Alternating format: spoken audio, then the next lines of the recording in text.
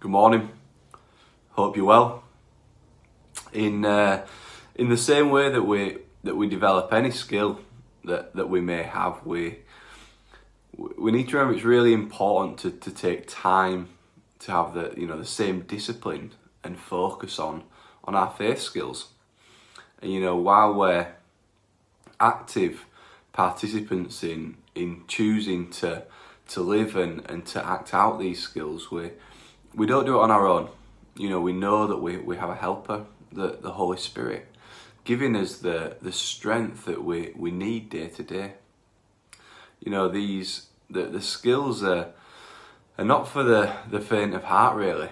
There's times when we're tested, and it takes the power of God, for us to display something that we may need in that time, humility or peace.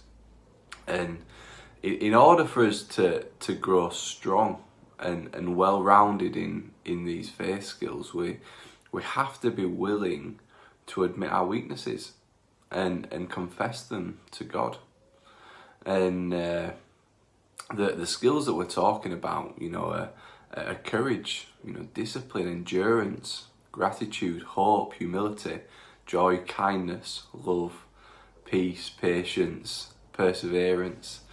And 1 John 3 verses 9 to 10 says it says, "No one born of God makes a practice of sinning, for God's seed abides in him, and he cannot keep on sinning, because he has been born of God. By this it is evident who are the children of God and who are the children of the devil. Whoever does not practice righteousness is not of God, nor is the one who does not love his brother."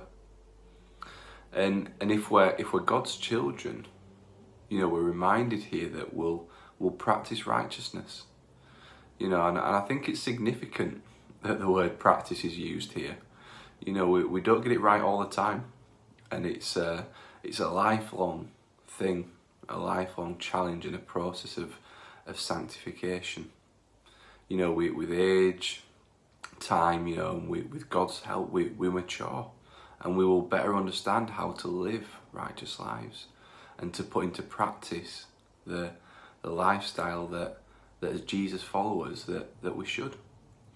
And in 2 Corinthians chapter 5 verse 17 it says, "Therefore if anyone is in Christ, he's a new creation. The old has passed away, and behold, the new has come." We'll know those verses well, I'm sure. And when we accept Jesus, we become new, born again. The old is gone and the new is here. And as we allow the Holy Spirit to guide us, as we read God's word, spend more time in his presence, we become more like Jesus.